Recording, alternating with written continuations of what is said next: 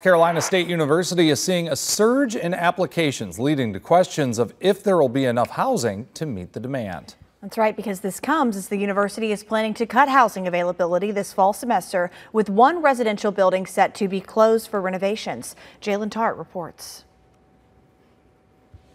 It's a good problem, but it's one that's manageable. Dr. Monicia Finch, South Carolina State's Vice President for Enrollment Management, spoke on the rising growth of student enrollment. Since 2022, applications and enrollment figures are up at South Carolina State. In fact, enrollment between 2022 and 2023 is up nearly 15%. Applications for the upcoming fall semester are up 29% over last year. Freshmen are guaranteed housing because we want to make sure that their first year that they can maneuver the campus and maneuver the city. So they're going to be on campus regardless. But a lot of our upperclassmen are going to be on campus too as well. So as a resurgence of enrollment comes, the preparation is coming too. Because of the limited housing, the university plans to cap the number of freshmen admitted into the next school year at 1,000.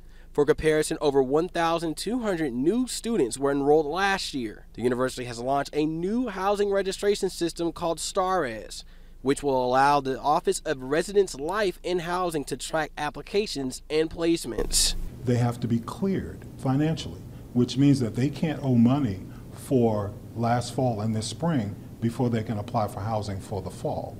So there are things that they need to do prior to even applying so that we don't have students who are taking rooms who maybe should not even have a room.